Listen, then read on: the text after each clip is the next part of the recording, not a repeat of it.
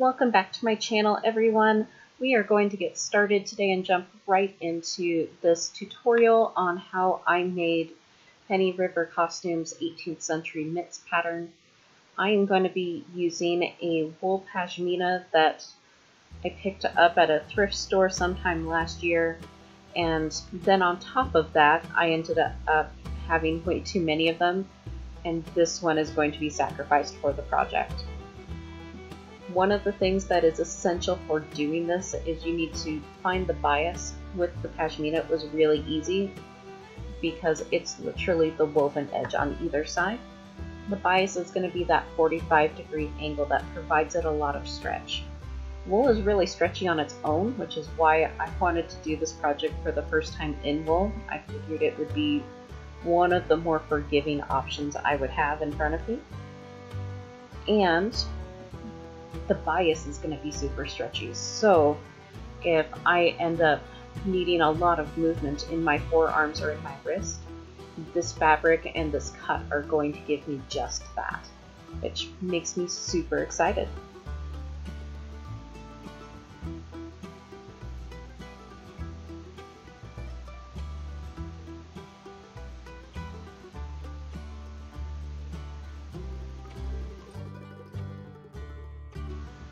The little points on a finished pair of knits are often showcasing a contrasting fabric of some sort.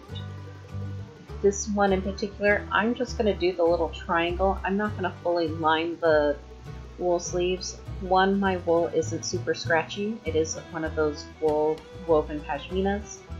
And I don't have enough of the silk because it's a piece of cabbage that was in my stash from working on a pair of 16th century sleeves for one of my friends. It is a sort of orangey color shot with black, which gives us this really pretty copper. And I have just enough cabbage to do this and maybe a couple other things. I'm letting my chalk lines be pretty wide to give me just a little bit of extra seam allowance. Again, because I haven't made this pattern before, and I want to make sure that I'm erring on the side of maybe squishing in an extra 1/8 of an inch rather than really wishing I'd had it. I ended up not needing the extra bit, and the points of my knits ended up being extra lined, which isn't the worst fate in the world I could have had. Marking everything out with chalk first did make it really easy for me as I kept moving stuff back and forth, trying to sort this out. If your fabrics aren't being as forgiving as mine were, you might want to consider thread marking them. Speaking of marking things, I had to try and figure out how to get the little lima bean shaped thumb hole cut out of my actual pair of knits. One of the things this pattern did really well is it starts with that hole being small, and then you can cut it out to be larger and fit around your thumb more easily. I found it just ingenious and I loved it. But I still had to figure out how to get that little shape transferred from the pattern onto my fabric. I tried this tracing wheel. I use it a lot for doing some prick and ponce work with my embroidery. I've used it a couple times to try and mark out stitches for leather work, but the holes just ended up being really tiny.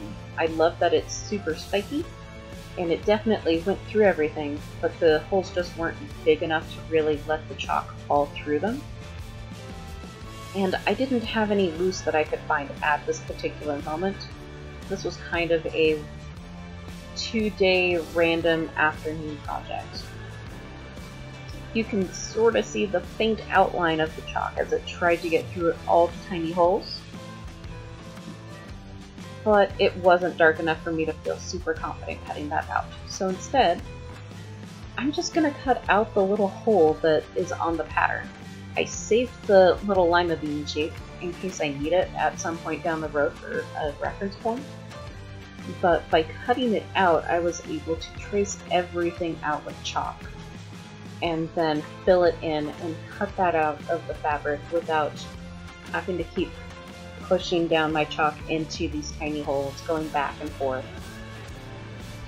So if you're of team pattern cutting like I am, don't be afraid to do this, because it's going to save you so much time. If you have a way you prefer to do this, feel free to talk about it down in the comment section. I would love to see how all of you tried to work your way around this. I didn't follow her instructions exactly, I'm not gonna lie. I mostly tried to make these and then went back to the instructions when I had a question or I was unsure. Marking out the seams on all of my mitts was super helpful as well. That meant I had a spot where I could constantly put the pattern back down as a reference point and know I was being consistent with that. And because I want them to match and my forearms aren't terribly off from each other, I needed that little cutout to be in approximately the same place on each of my mitts. So I'm going to just flip these over and do it again. If your stuff has a pattern to it, or there's an obvious right or wrong side, you really want to make sure that you're flipping your pattern pieces over and being super aware of that, because these are very much you have a left and a right side once you're done. Again, doing the plain wool for this was super awesome and wonderful, because it meant that if I had screwed this up, I didn't have a right or a wrong side necessarily. I could have used the same for either one.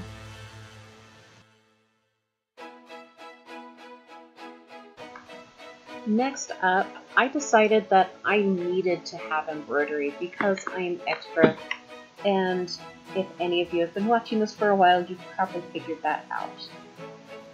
I ended up going and starting to do some research in a library cast-off book I'd found when I was living in Arizona, and it is all about early American embroidery. A lot of it you're going to find from, it's basically all colonial. It's going to be pre-19th century or just at the end of the 19th century in this book. And the farther back you go, like the mid-18th century, this pattern was taken from a wall hanging that was approximately embroidered in 1752. The farther back it goes, the more it starts to look like late 16th, maybe early 17th century embroidery, which I thought was super cute. I love my Jacobean embroidery patterns, and I thought I would do a cute little twig and berry situation on my forearms. The embroidery ends up not looking quite like that by the time I'm done, but it's worth a try. This is where I officially have to start paying attention to my rights and my lefts and having all of the markings be correct, because I don't want to have two right-handed mitts or two left-handed mitts. An easy way I found to do this was to put them side by side while I was drawing out my pattern. And my little chalk marking wheel that I'm using is biting me tooth and nail. The wool is just nappy enough that it keeps catching on the little blades.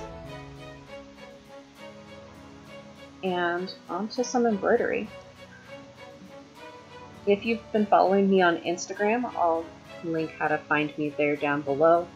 You might remember that about a month ago I sliced my finger open at work with a box cutter. I'm fine, but this is my first project back from that injury. And I really wanted to be nice to myself, which is why it's a small project, and why I'm doing such simple embroidery. It's pretty much all stem stitch or split stitch. They are stitches that were being used. I can see them in the book that I was referencing earlier. I'll put the information for that book down below, but like I said, it was printed in the 70s. It is way out of print, and I wish you all the luck finding it. But I thought I would do some cute little pink hawthorny berry looking things, and they ended up looking a lot more like little rose bushes by the time I'm done, at least I think. They're filled in with a sort of spiral pattern of all of these cute little stem stitches. And once I realized they looked like roses, I started embracing that, and I just filled it out more and more.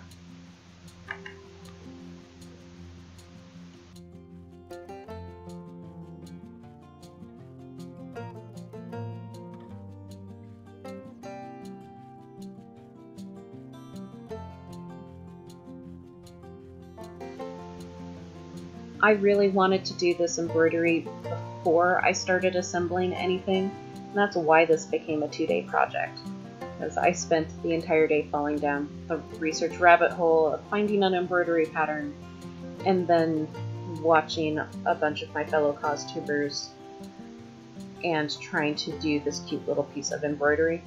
So if you want to embroider them and make something that's a little more elaborate like this, plan a little bit of extra time. It's a little more than a 1-day make for me, at least, when I started doing that.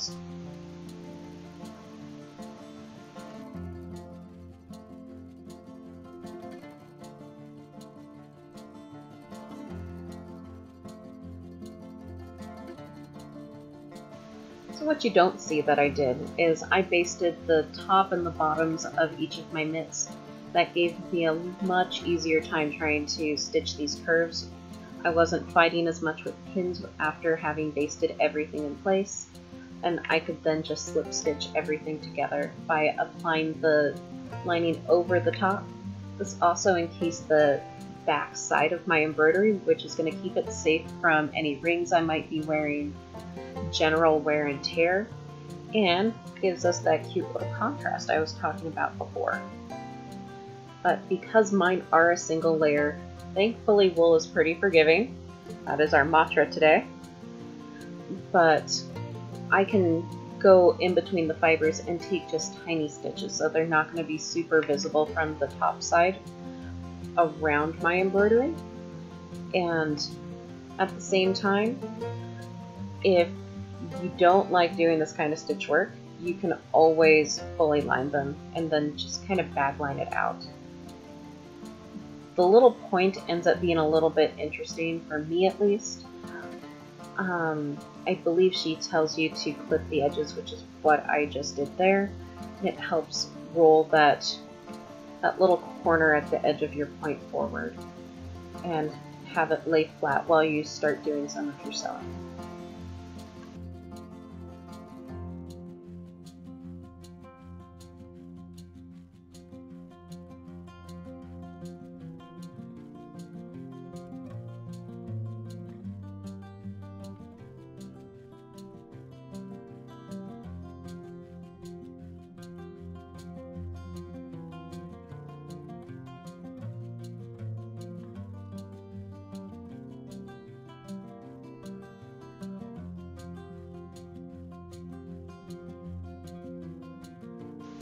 Next up is everybody's least favorite part, at least as far as I can tell from online blogs and instructions, and that's setting in these little thumbs.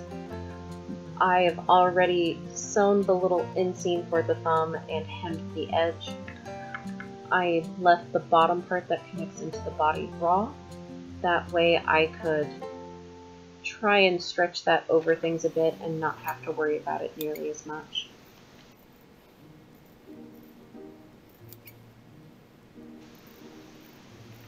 And order of operations will always tell you that you need to cut out the thumb hole before you can attach a thumb, which I had conveniently forgotten. So don't mind me as I quickly try to carefully cut out those little chalk lima beans that I had already created for my thumb. I was trying to follow that edge as much as I could while not cutting it out excessively. And make sure to do it on both. This is one of those projects that it was easier for me to work both of them simultaneously and flip back and forth between left and right, instead of trying to complete one mitt from head to toe and then go back and recreate it. Learning on one mitt then made it much easier to go back and do the second one and make sure I had it right. So the basic instructions that I got was that you drape your mitt with the little point in, and then you put the thumb on over it. And from here, there's the stabby, pokey part. Everyone that I had chatted with that it's made these pricks themselves just a little bit setting those pins in. Not enough to bleed, but it's enough to remind you that sharp things are sharp. So be careful when you're setting these in. It doesn't have to be completely perfect because you're going to fix that as you start trying to set everything in and make everything smooth. So my goal during this step right here is just to try and smooth everything out and make sure it's fitting correctly. If I have weird lumps or something going on with my thumb, I want to try and adjust as much as I can. That way I have less that I have to adjust when I'm sewing it together.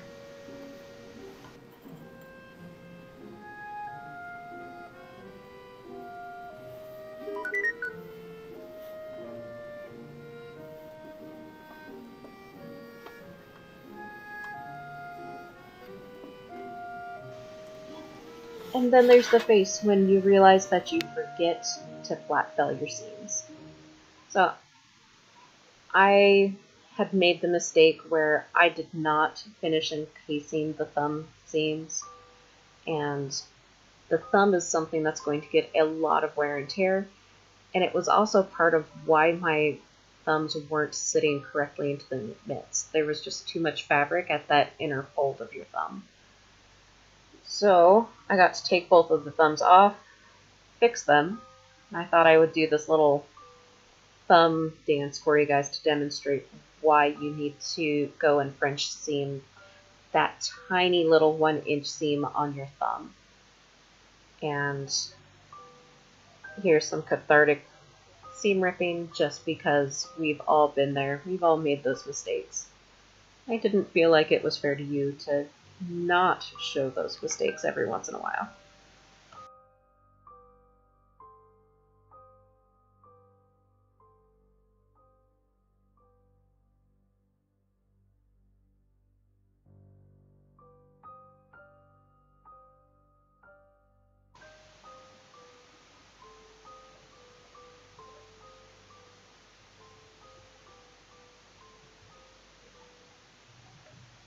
So once I got my hem taken out of the edge of my thumb and pulled all the little strings, you want to flip it so that the seam is going to be encased. It looks like it's right side in, and take a little piece of thread. We're going to roll and finger press this little 1-inch seam and then do a running back stitch along that seam to start encasing it and keep those raw edges from becoming an obscenely frayed out nasty mess right at one of the most functional joints on your body. So wiggle the thread back and forth a bit, anchor it, and then just do those running back stitches. It'll save you a lot of heartache in the long run. Even though wool doesn't fray as much as some of the other fibers, I probably could have gotten away with it. Pashminas tend to be more loosely woven, and I just did not feel like risking it. And like I said, it really changes the fit of how this thumb works when you're making it in a light to mid-weight wool.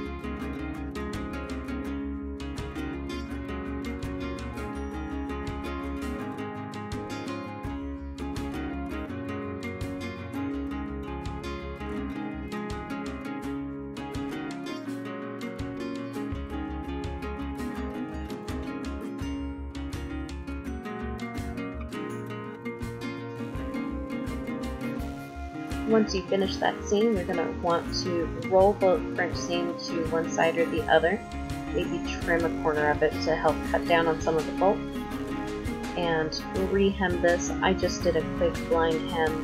Some people call it a magic hem, that sort of thing, to make a quick little seam around your thumb.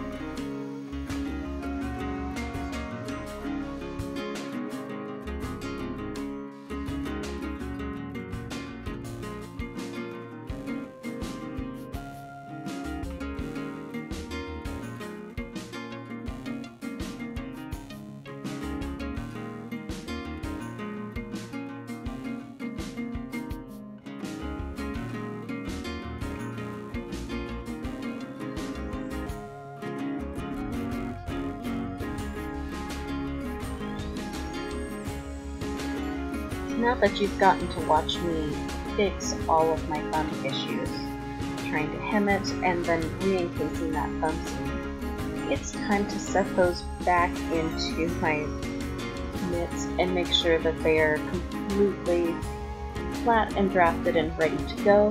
I'll save you guys having to watch me reset them, but let's move on to sewing them down onto the mitts themselves.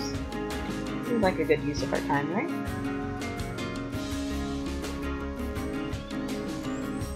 So once you set this onto your thumb hole again and get everything repositioned with your pins, go ahead and bury your thread underneath one of the little folded edges.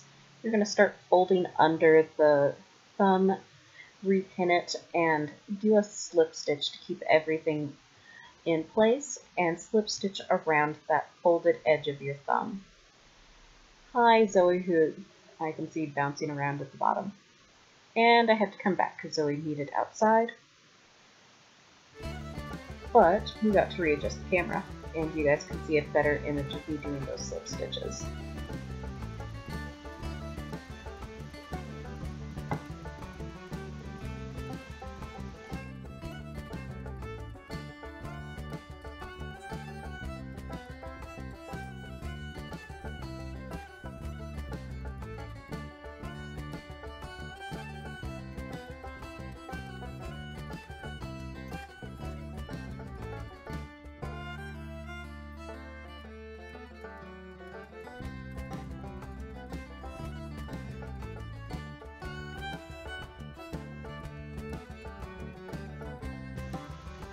And sorry it keeps falling out of frame.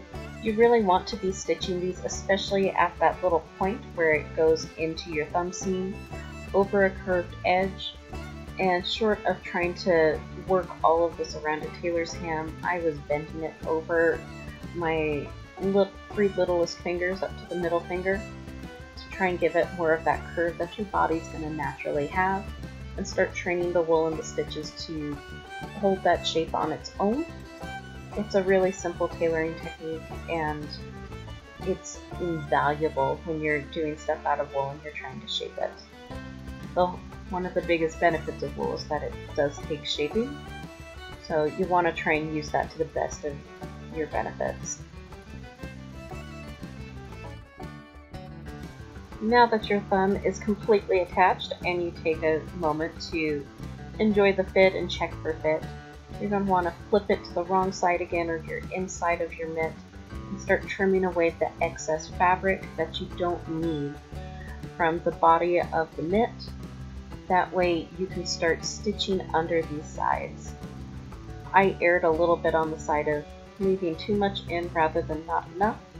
You could trim this down a little bit narrower, but if you do trim it too narrow, you may have to use something like a tape or some very fancy cross stitches of some sort to try and trap all of your seams and raw edges.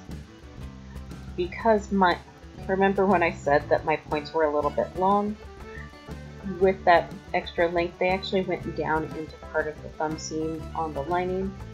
So this is me just trying to tuck under that silk edge too with everything else, so I can catch the bit I clipped into the seam and prevent myself from having raw edges hanging out everywhere.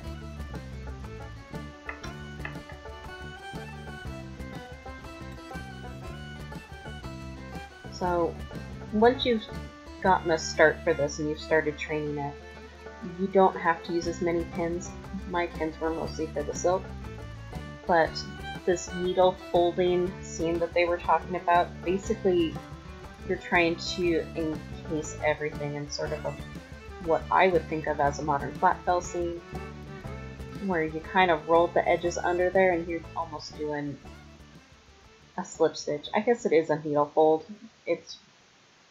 This is part of why I wanted to do the tutorial, so you guys could see really what that seam looks like and get a nice close-up detail on how to make that work for yourselves. If you have a really good proper name for this seam, please feel free to tell me what you would call it down in the comments. I just was having fun with the technical aspect of how can I encase these seams while I started sewing.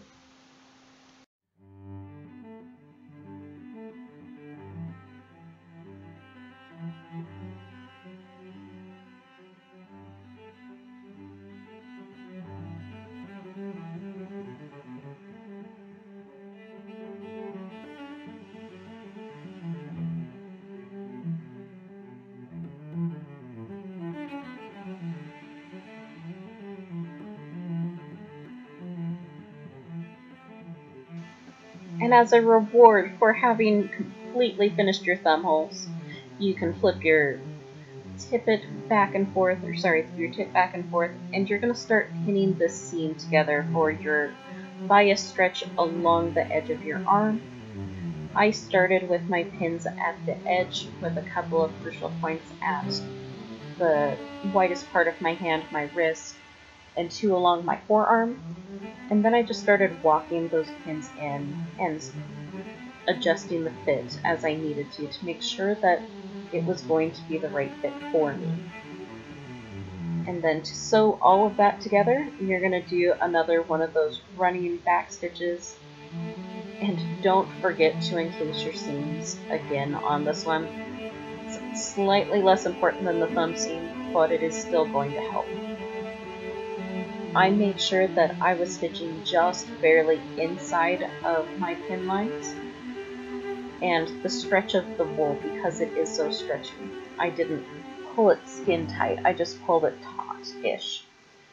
When I then went back and I started doing this French seam, it completely encased all of my raw edges and it pulled it just that extra hair tighter to give me the really awesome fit that you're going to see here towards the end of the video.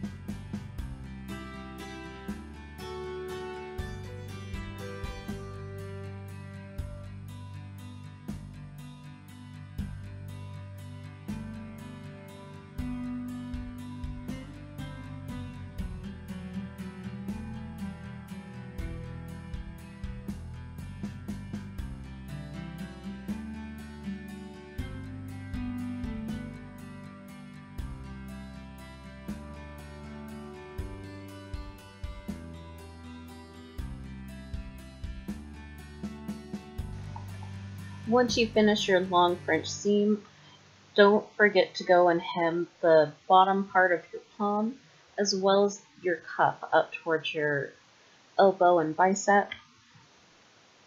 I'd hate for you to do all of that work and then have all of those rough edges hanging out over your edge.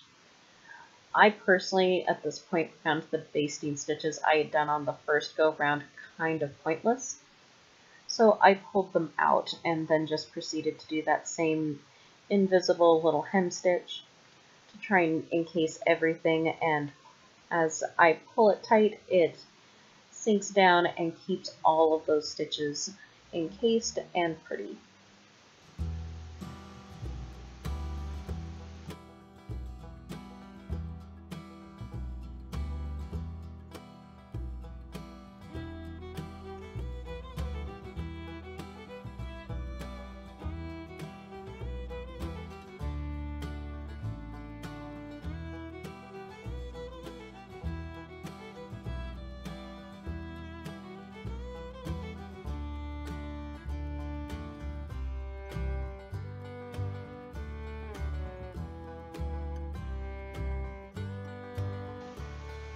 The trickiest part of hemming either the wrist, or sorry, your palm or your arm cuff is going to be getting that French seam to lay flat. I ended up trimming mine back just a little bit to help cut down on the bulk I was going to have in my hem, and then I rolled it just like everything else to start encasing those seams, and I used that seam as a tie-off point so I could do a couple of knots. And my mitt is done. Flip it right side out. Enjoy some wonderful, wonderful stitching. Figure out if there's anything you forgot, and try on your finished mitt.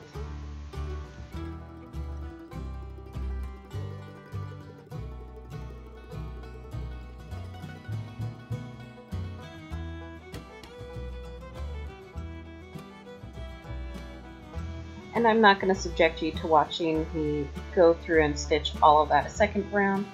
Through the magic of video editing, why don't I just show you a second completed mitt? Isn't that better?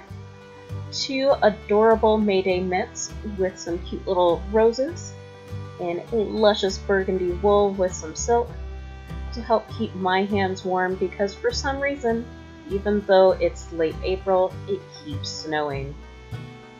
Oh, Colorado, I love you, but what's with the snow? Anyway, I hope you are all having a magical day. If you found this tutorial helpful, please go through and click that like button. It helps get this tutorial out to other people that might find it helpful. And if you want to see more cute things like this, go ahead and click that subscribe button and see more of my stuff rolling through your feed. With that, have a great day, and I will see you in the next video. Bye.